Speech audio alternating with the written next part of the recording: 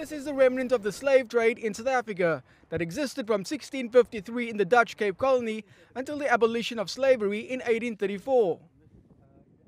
The castle of Good Hope, which is one of South Africa's oldest colonial buildings, still bears the scars of that period, when it was a pivotal point in the Dutch slave trade. Today, things have changed, and the apology by the Dutch government for its role in slavery has been warmly welcomed by some.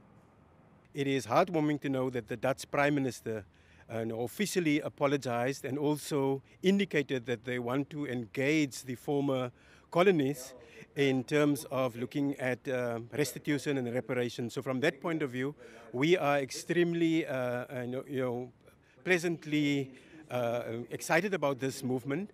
But if it's not followed by tangible improvements in the lives of the descendants of the enslaved people, then it would still remain an empty promise or an empty gesture.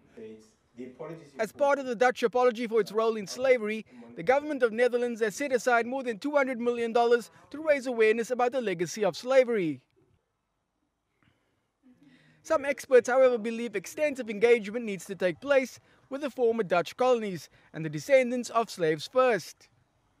I think that through the widespread consultation, mechanisms such as the Truth and Reconciliation Commission are possible trajectories for the Dutch government to follow, and certainly discussing it with the diaspora of the slave descendants in the Netherlands itself, as well as in Suriname and the other Dutch colonies, would be a way to go. Also, of course, Indonesia, which was the Dutch's biggest colony before independence in 1945, is another country to be consulted.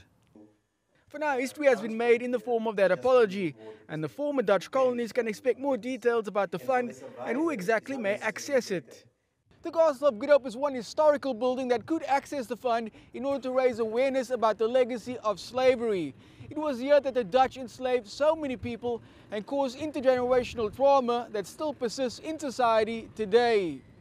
Andrew, CGTN, Cape Town.